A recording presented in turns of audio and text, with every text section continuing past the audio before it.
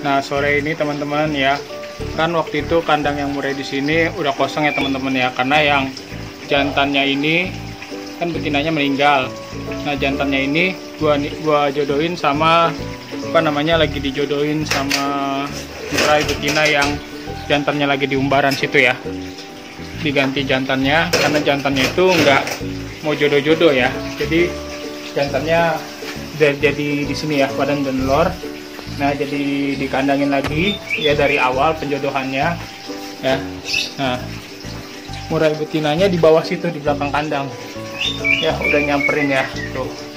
Nah, jadi kandang yang ini gue pakai buat cucak hijau ya teman-teman ya.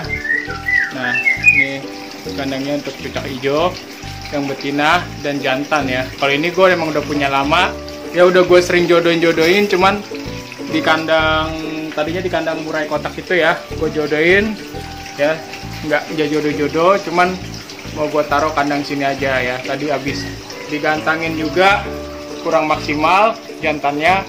Nah, coba kalau misalnya lagi dijodohin di kandang ini ya, bagaimana ya. Nah, dulu sempat dijodohin itu di kandang Murai, betinanya yang takut. Nah, sekarang ini kenapa jadi jantannya yang agak takut, cuman kadang-kadang jantannya nyamperin kayak ngetrek ya, terus agak takut gitu ya teman-teman ya. Terus betinanya udah mulai berani nih ya tuh. Nah, ini mungkin nanti di kandang ini dia bakal bisa berjodoh ya teman-teman ya. Nah, kalau cucak hijau nggak usah gue pisah-pisah kayak begini ya, langsung aja gue jadiin satu ya teman-teman. Nggak seperti Murai, harus dipisah dulu, jantannya harus dikandangin dulu, jadi biar betinanya yang menguasai area yang ada di dalam sangkarnya gitu aja areanya sekitar ya. Jadi biar jantannya baru dan bisa jodoh serupa. Nah, kalau ini cucak hijau langsung aja gue gabungin ya, karena cucak hijau itu burung semi fighter ya, jadi bisa aman lah. Nah, tuh masih agak berantem ya. Nah, tuh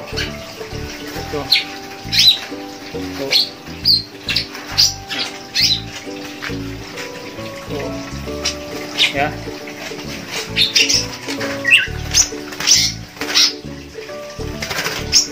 Jangan. Wah, terbrodol nih.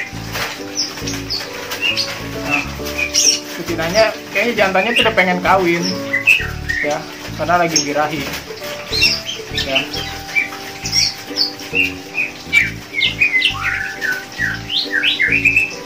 Jal, berantem parah Jal, parah. Kayak brodol. Tuh, birahi parah nih kayaknya jantannya nih ya, sampai betinanya dikejar banget, sampai brodol tuh ya. Kayaknya tadi mungkin abis gantang ya, settingannya tinggi banget jantannya, jadi agak galak ya teman-teman ya. Nah, itu si betinanya masih di bawah, mungkin masih shock ya, tadi dikejar sama jantannya ya, karena betinanya sebenarnya udah berani ngelawan. Biasanya kan ngabur-ngabur aja ya. Nah, jantannya juga lagi tinggi dan ngelawan, nggak mau ngalah, jadinya berantem seperti tadi teman-teman ya. Cuman kalau cucak hijau masih aman lah mentalnya ya, karena semi fighter dan burung bodo amatan sebenarnya kalau cucak hijau itu ya, nggak kayak Murai yang gampang stres ya. Kalau cucak hijau tuh nggak ada stres-stresnya apa menurut gue ya, ada stres cuman nggak terlalu bawa lama ya. Jadi kalau penjodohan kayak gini aman lah ya, nggak terlalu nyerang kayak parah bagaimana ya, karena dia kan makan buah juga, nggak kayak makan daging kayak Murai ya teman-teman ya. Semoga bisa jodoh lah, nanti kita lihat ke depannya gimana. Kalau misalnya pakai kandang gini nggak jodoh lagi, aduh memang susah banget nih buat jodohin cucak hijau ya teman-teman ya. Sebenarnya sih ada yang gampang pakai kandang sebelah, cuman kan agak ribet juga, harus sering pemantauannya gimana ya teman-teman ya. Pemantauannya tiap hari dipantau, kalau udah ngeleper dijadiin satu ya, itu gua nggak ada waktu, jadi coba yang langsung digabungin gini aja ya.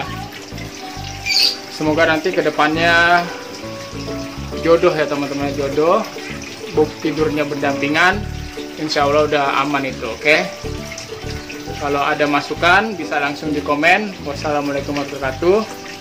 Salam kicau-kicau.